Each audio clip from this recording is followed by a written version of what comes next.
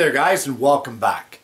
Well, I had an idea for this week's show and I was gonna start filming. Everything was set up, but then this showed up in my driveway. And for those of you who don't know what that is, that's a Sawstop professional cabinet saw, 3 horsepower. So of course I have a new toy and I want to put it together. So I thought I'd take you guys along for the ride just to show you the assembly of the unit. So without further ado, let's assemble a Sawstop.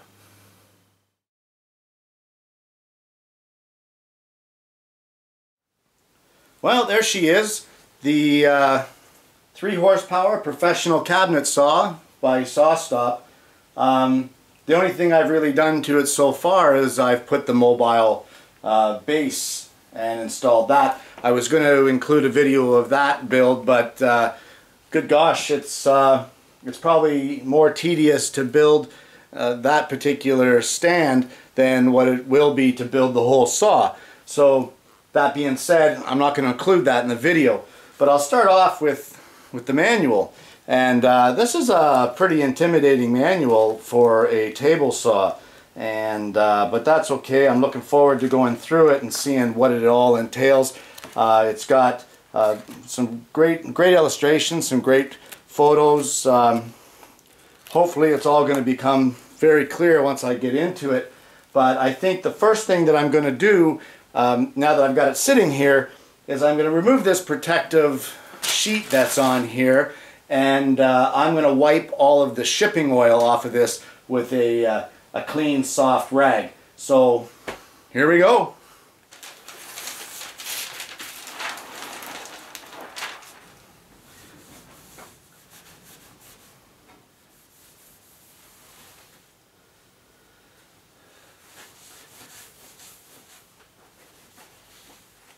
So we've got all of the oil cleaned off the top of the main body of the saw, and the next thing we're looking at is installing these hand wheels. And this one here will be for the elevation, and then of course there's another one for the bevel. I gotta say, these are pretty solid in comparison to my old Ridgett saw, all metal construction. But anyway, what I'm going to do here, of course, is screw the handle in. I think I'd like to put a little bit of Loctite on here, although it doesn't say that. That's just kind of what I like to do. And then from there, we'll install it on the shaft for the blade elevation. Well, we're down here at saw level now to install the the handles for the blade raise. So we're just going to take one of these keys here. I've always called them keyways. I don't know if that's the proper terminology or not. But we're just going to sit one in there like that. And then our handle will mount on top of the shaft with the key sliding into the existing slot in the handle. I've got to push it all the way in, just like that. And then once, of course, we get that in place, we need to take the 3mm wrench and tighten up the set screw on the keyway. And with that now, that is our raising and lowering handle. And that's quite a smooth action there. So now we're going to go ahead and repeat the exact same process as I've done here with the elevation handle with the side bevel shaft.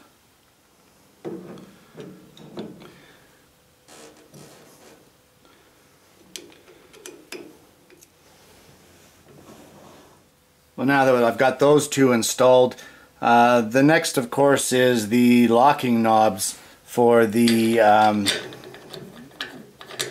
blade height and the bevel. And the shorter one, or the one with the shorter shaft, goes in for the bevel side, and then the longer one, of course, is used for the blade height. So you just want to screw those in just like that. Well, the next thing we want to do before we go any further with this build is the main control unit is actually shipped inside the saw. It's already wired, etc., etc., etc., but it's shipped inside, and it's all with cable ties attached to the top support rail here. So you want to make sure that you just take this whole unit out, cut the tie wraps out of there and get it out of the saw. Just be very careful that you don't cut any of the cabling that is attached to it. So with that being said, now we've got that removed, and we're going to go ahead now and install the dust port into the back of the saw. And the dust port is connected through this hose here, which goes up through into the blade assembly, and there's kind of like a little key there that makes it so that you can align it. So I'm just going to move the camera around to the back of the saw here, and I'll go through how to install the dust port with you. So here we are at the back of the saw, and what we've got is your hole for the dust collection. And I don't know if you can see that on camera, but there's a little key there that kind of aligns with this dust port. So you just want to take the key, line up your dust port out through the back, make sure your key lines up, and it just extends through the back of the saw like that. And then from there, all you really need to do is get your Phillips screwdriver and hold this here against the saw firmly, and we're just going to screw these screws here into the back of the saw. Alright, so the next step now that we've got that dust port done is to install the motor cover onto the back of the unit. So it's just a matter here of lining it up with the saw, and then you have this connecting rod, and the connecting rod just slides into place, and you just want to line it up, get it all the way up to the top, just like that, and then lock it in place. And of course, with that in place now, it's just push the release and your motor cover can open quite easily. But we've got the extension wings cleaned up for the most part. Once they're on the saw, I'll finish cleaning them up. But this isn't my first saw that I've put together, and I gotta tell you, this is the part that I hate the most, and that's putting these extension wings on this unit, on any unit. I work alone, and it is quite a chore. So I've got a stool set up here to assist me. So what you want to try to do is use the saw to balance one side, and once you get that kind of balanced, you want to get at least one center bolt in there to help you hold it. So I'm going to go ahead and do that, and then we're going to continue and put the rest of the hardware into this, this extension wing. And then of course the last one here in this end.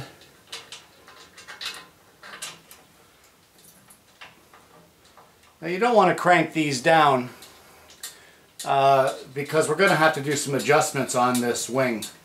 So you just want to snug them up. So I'm going to go ahead and finish snugging this side up, and then we'll have that one wing on, and then we'll get the other side put in.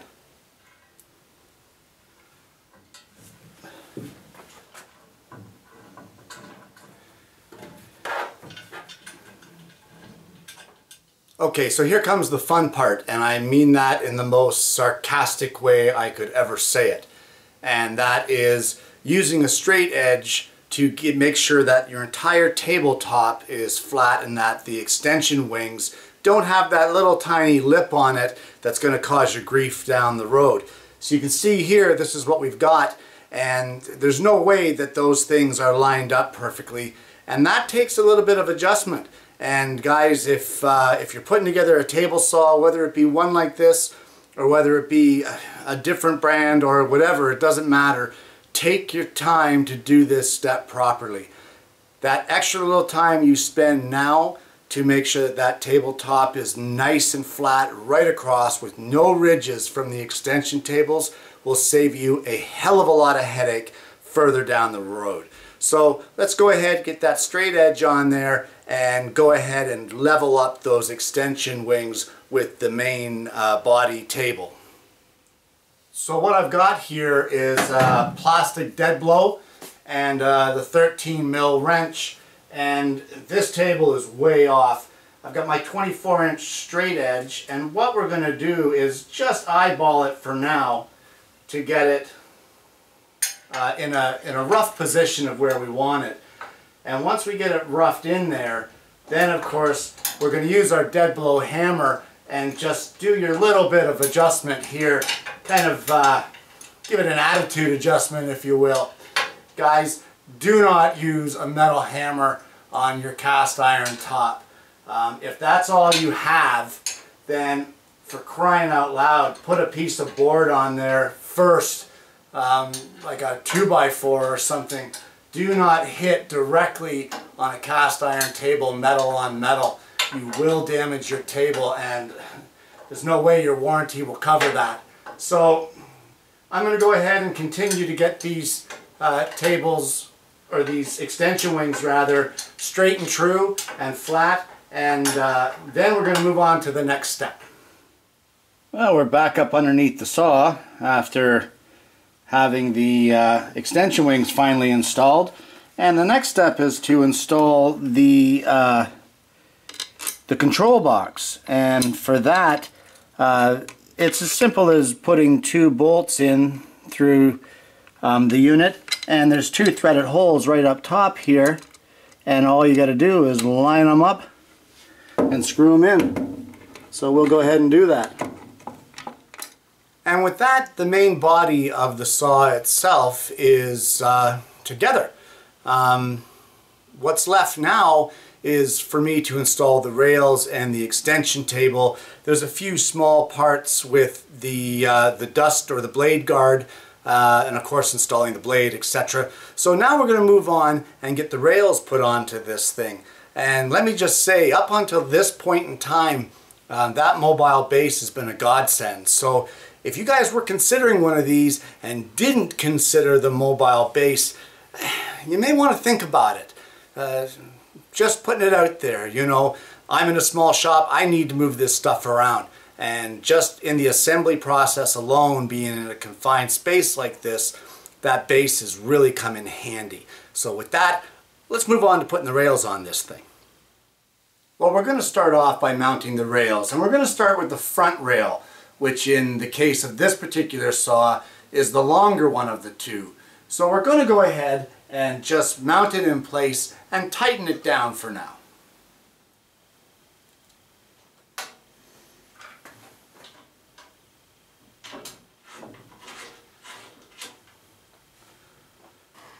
Well, we're now going to go ahead and do the exact same thing with the back rail.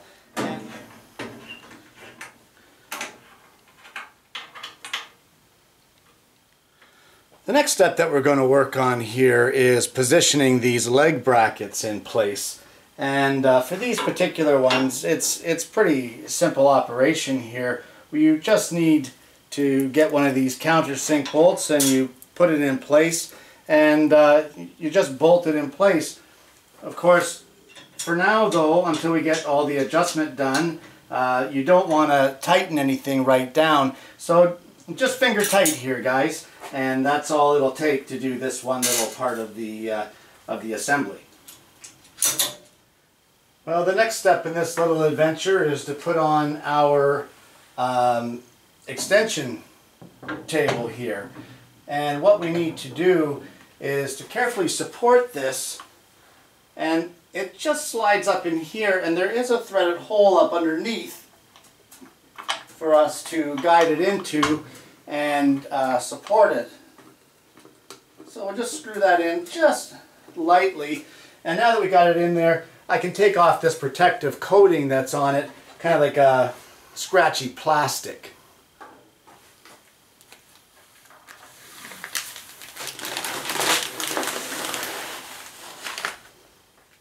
And now there's just a little bit of hardware here to go into this extension table.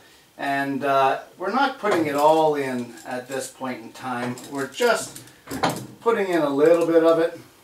And again, just like I said before, everything finger tight here, because we're going to have to make adjustments to all of this once we get all of the hardware in place and the legs and etc, etc.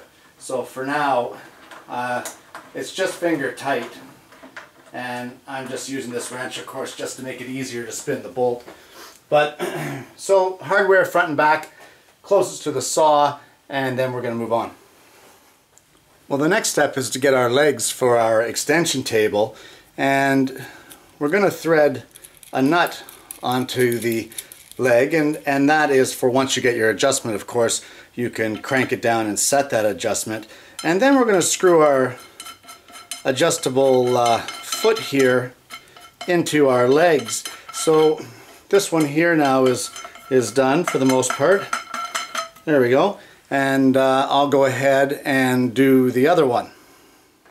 Well, now it's time to attach the legs to the extension table. And for that, what we need to do is raise this table up ever so slightly, and we'll just slide one of the bolts through, and then we'll bring that through the top hole of the leg. And then, of course, washer, lock washer, and a hex nut, and then, you know what I'm going to say, finger tight. And now we're at the point in time where we need to attach these legs to our brackets that we installed earlier. So we've got a couple bolts here with some lock washers, and once again, you know what I'm going to say, I'm going to say finger tight. So we're going to go ahead and install these two bolts and then move on. Well, we've got things loosely put together here on this extension table, and our next step is we need to get a straight edge across this extension table and level it to the cast iron body of the saw. Whether you use a long level or a long straight edge is up to you. I think I'm going to use a 4-foot level for this particular procedure.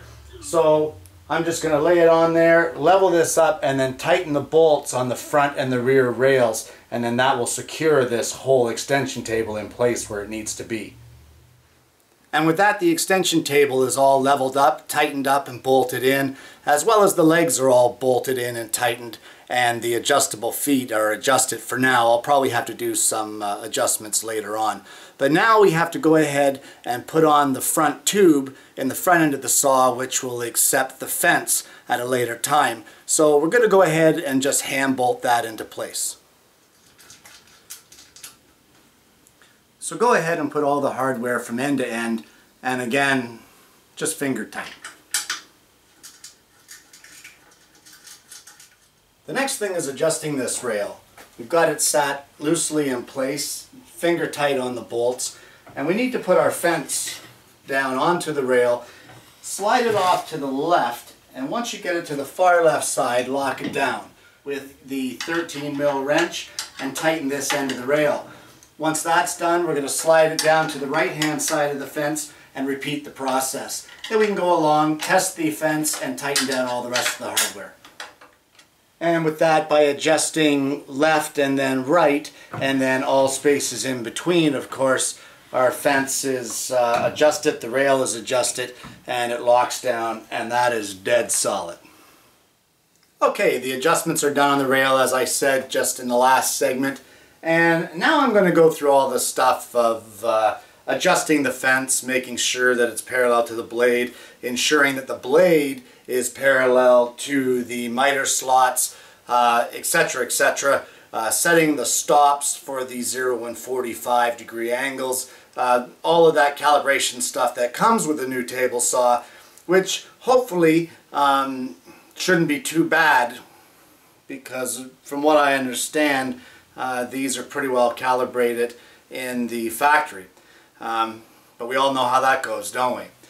Anyway, I'm going to go ahead and do all of that, and then once I'm done with the calibration and all that jazz, I'm going to come back and see you. We're going to show you what it's like in its final resting spot, and I'll give you a summary of what I think so far just from the assembly. And there you have it, the 3 horsepower Sawstop professional cabinet saw. I don't know, pretty cool unit. I hope I never have to test the brake feature on the blade. I think not only will I be changing the brake mechanism, but I'll probably also be changing my shorts after it goes off. So far I like it. It's a lot more solid than the rigid 3650 that I had, and truth be told, I mean, I was pretty darn impressed with the way that they laid out the packaging for all of the different procedures. You can see here on the packaging, everything's color-coded, and you can just follow through with the manual, and you know, it's a pretty easy process. This did take pretty much my afternoon, and you know, I did need a little bit of help from time to time, so you guys might want to consider getting a helper to help you put this together. But in general, so far, I've only made 2 cuts on it, but she purrs like a kitten. So with that being said, there you go. Hopefully in a few months of use, I'll come back and see you guys, and I'll give you my thoughts on what I really think of the saw. But for now, I think I've got some reading to do with the manual to see how this thing really works and what I should expect from it. So guys, thanks for watching, and I'm going to see you again next week with yet another woodworking video.